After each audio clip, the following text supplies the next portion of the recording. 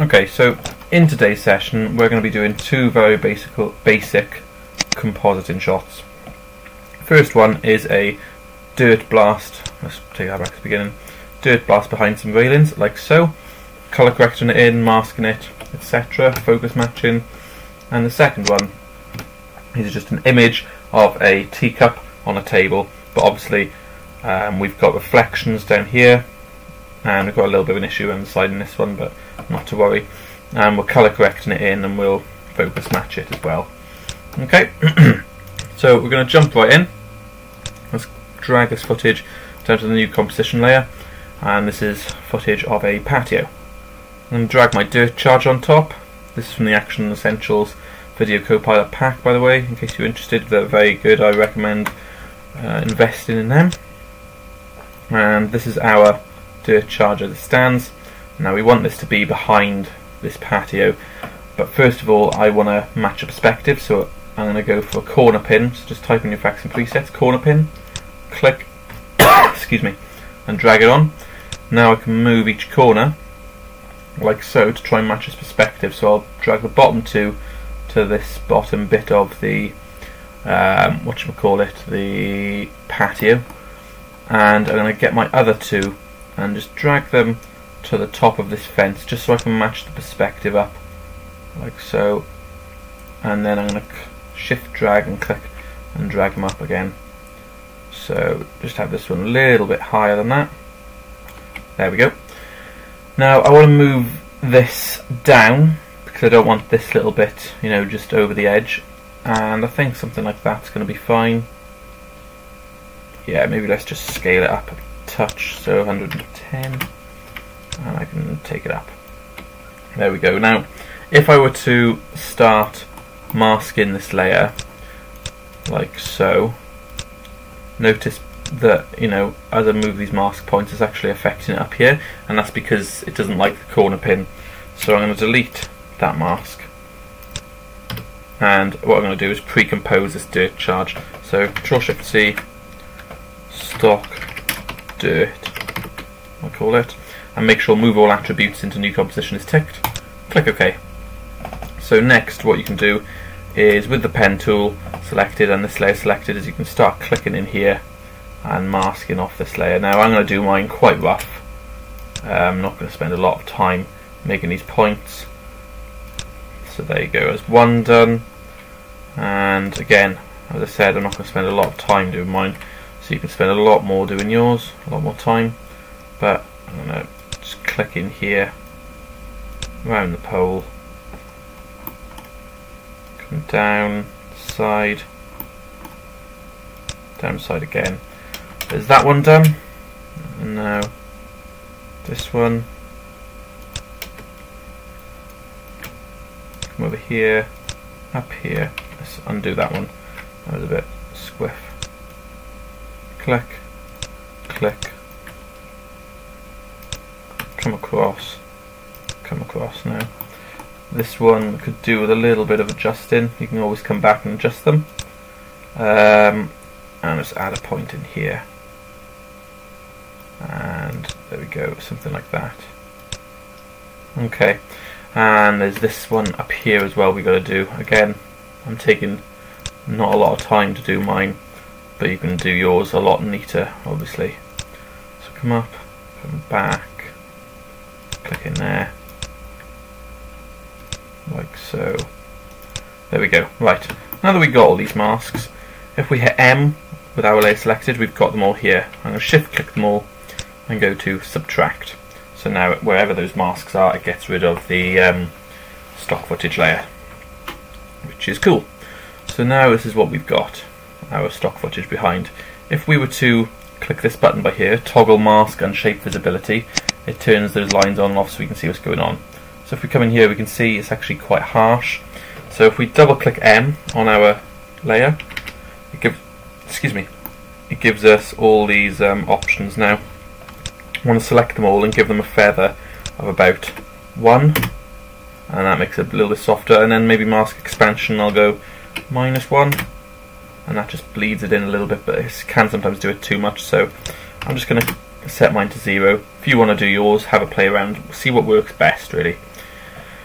Now I've done that, I'm going to close this down and we want to start colour correcting, okay? So what I'm going to use is curves, click and drag that on. And it's a little bit too warm at the moment for my scene, so I'm going to go into the reds and decrease some of that red out of there. And it goes a little bit more sort of green in tune with the background. I want to go to blue, maybe just get rid of some of the blues, just click and drag very slightly.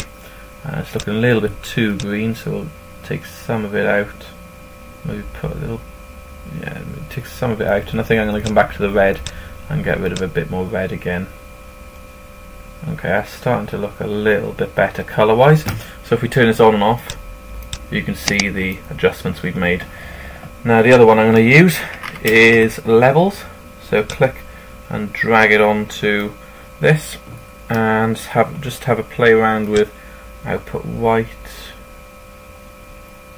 No, let's have a look. Input white and the black levels, something like this. Let's reset this actually.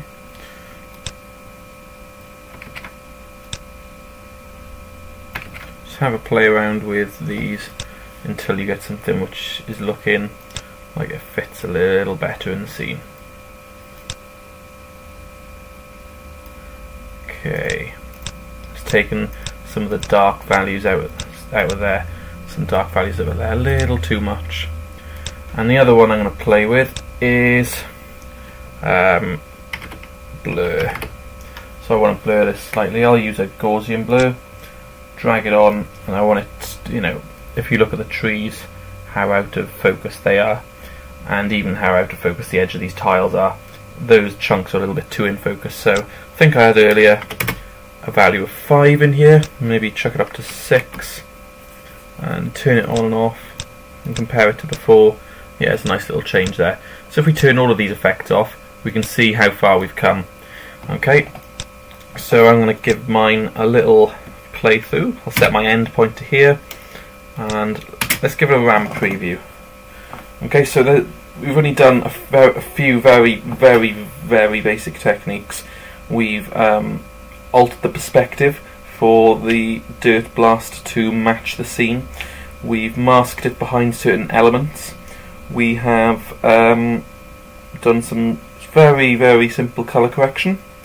We have altered the curves and levels to colour correct it and blurred it into the background. So, you know, very simple stuff, but you know, it's made a lot of difference to just, you know, banging it on top. Obviously, there's one adjustment from looking at that I think I'm going to make. Let's just let it cache all the way in first, and then let's have a look. Okay, right. So I think what I'm going to do, my dirt charges, it looks a little bit high for me, so you can see it looks as if the grass is there when it obviously goes down a lot more, and then it just explodes from there. So what I'm going to do is go into my stock dirt and move this down a touch more, somewhere to about there. And now let's come back in, and now it's going to be a lot less. Let's play this back at about a third so it goes quicker. But you know, it's a lot less now, so it looks as if the dirt charge happens further down, and you know, you can't see the grass at all, so you'd expect it to be, you know, taking place by about here. So I'm just matching that up, and then that sells it a lot more than it did before. So there you go. Okay, so that was the first one. We're going to move on to the second one now. I'm just going to save up, and let's move on to the second one. So the second one was the teacup one. So let's get my footage and click and drag it down. And so this is just a shot of a coffee table, and the image I used was this image. Now it's not the most high quality image, but this is just, all I'm using this for is just to kind of show you how to do, you know, very basic compositing. So I'm going to drag this over. Obviously you can see everything's on a bit of a tilt. If you look at the horizon line, this tablet or iPad, whatever it is at a bit of a slant because the camera's a bit slanted, so we'll match that. Let's get our rotation up and just rotate it like so, something like that, and let's scale it up. Touch. Now, if you ever get lumbered with an image like this, a nice little technique to get rid of that black background is an effect called extract. So click and drag it on, and then you've got black point by here, and if you zoom in, we'll have a look and see how it's doing, getting rid of all those black bits. And you can also adjust the black softness, but that's fine by there. Okay, cool. Actually not cool, it's gotten rid of some of the bits down here, so bring it back a touch like that, and it brings back some of the edges. You can spend more time, you can crank it up more so it gets rid of sorry, wrong one, rid of these edges, and then you can mask certain bits back in if you want, but I'm just going to go with let's have a quick look. I'm just going to go with black point. I'm going to go with 115, looks as if it'll do me, or 107. Okay, something like that, there we go. And especially if we're zoomed out. So we've already given it a little bit of a rotation, so it looks as if it's sitting in there. Next thing we're going to do is go to curves and drag our curves on there. Now it's just too white at the moment. If we actually, what would be a good idea is to drag it to the next whitest thing. So this sheet of paper is actually, for the scene, is actually quite blue, so we want to match the whites to that. So let's go to the reds. Let's take out some of the reds. Let's go into the greens. Take a touch of them out. Let's go into the blues and push them up a little bit. So we're getting something similar to this. Let's go to the blue highlights. Push some of them in. And let's go into the green highlights. Something like that. Go into the red highlights and bring them down to give it a touch of cyan. Okay, and we're getting it, if we turn this on and off, you can see we're getting it closer to the other whites that are in the scene. Alright, so let's drag this back over here. Okay, and the other thing I want to do is have a look at the levels. Click and drag them on. Let's drag this back over here, because the white highlights at the moment are a little bit too bright. So let's go to input white, drag them down a bit, mute them down just a touch, and output white, I'll leave them alone. And let's have a look at the shadows in comparison to just general shadows. Let's give it a little bit more. There you go, something like that. I may want to go into the blues and see if I can give it a bit more of a cyan touch.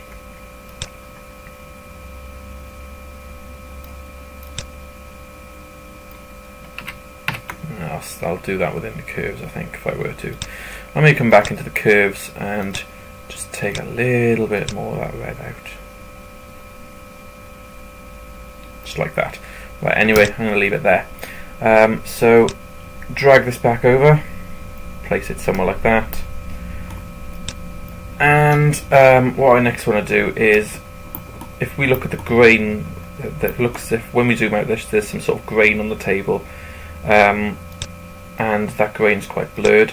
Even if we were to compare it to this piece of paper, which is further back in the scene, we do need to chuck a blur on this. So let's go with a Gaussian blur. Where is it? There it is. Chuck it on there. And I think 4. No, it's too much. Let's go with 2. And turn it on and off. I think that's giving it something. So let's click and drag it back to about there. Now, next thing we want to do is we want to give it some sort of reflection. See, this paper has got a little bit of reflection, this has got a reflection here, these books have got reflections, so we want to give this one. So if we duplicate this, and with the one underneath, we're just gonna flip it like so and put it beneath, and I just think, yeah, something like that should be okay. Maybe let's make it a little bit more, and then something like that. So you've got, you know, loads of different blending modes you can play around with in here. I'm just going to have a check of which one I used earlier. I used, no, it's in another file I think actually. Don't worry about it. We'll go with, let's have a look, hard light, screen doing, lighten, add, no, I like soft light actually. Yeah, I'm gonna go with soft light. I think this reflection for this would match how those reflections are looking for that. Right, so now we've got our sort of duplicate beneath with this soft light blending mode on. Obviously, because we duplicated it, it's come with all the colour correction, which is good, and it's also come with a blur because we blurred this one. But for our reflection, we want our reflection to be a lot more blurred. So I'm going to go with something around 6 pixels to start with, and I think maybe 5, come back to 5. And what I want to do is I want to get a mask now, and I want to put the mask around this coffee cup, something like that, because I don't want this tea bit to show. But yeah, I'm going to mask that roughly around there, and I'm going to come down to my mask and I'm going to do subtract. Okay, so I've got these points by here and this point by here. I'm going to feather this mask now, something like that, so it's got a gradual sort of fade off. Okay, oh, let's undo that, and then just move my points so it's got a very nice gradual fade. Okay, and for that bit, that is it. You know, it's got a nice fade off, but there you can keep on going in and altering that and stuff, but that's all I want to show you, how to make something really fit in the scene, thinking about reflections and stuff like that, and how it would interact with its surroundings, as well as colour correction and focus matching. So cheers for tuning into that one, I'll see you in the next session.